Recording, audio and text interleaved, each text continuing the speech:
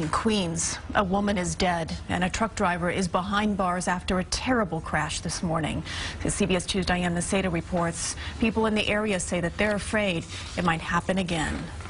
This intersection in Macedo is no stranger to truckers and cyclists, but today that was a deadly combination as a tractor trailer and woman on a bike collided around 8:45 this morning. Police say the truck was traveling westbound on 56th Road and making a right on 48th Street when he hit the cyclist. You can still see the truck's blinker.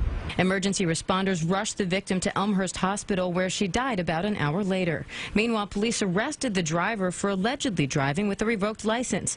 Other drivers who work in the area say that's a serious violation. Being arrested is what he deserves if he's driving without a license. Yeah, it's probably why, what happened to this woman happened. Didn't know how to drive it, probably. As a truck driver yourself, how serious of a violation is that? It's a big violation. It's big. He's in a lot of trouble. But you got drivers out here that just don't care and just want to put a dollar in their pocket and do what they got to do. It's sad, that just kill somebody. He'll never drive again.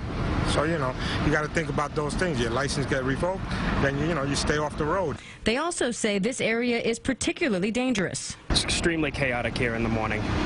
Everybody's speeding through the lights here. You got the trucks that are coming through here. And many people on bikes as well, like Daniel Salvatierra, who says he often worries about his own safety.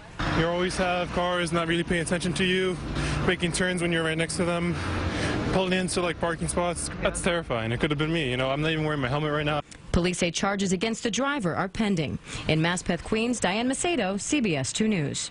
And neighbors tell us the victim was a single mother with a young son. We are not identifying her at the moment because her family has not been notified.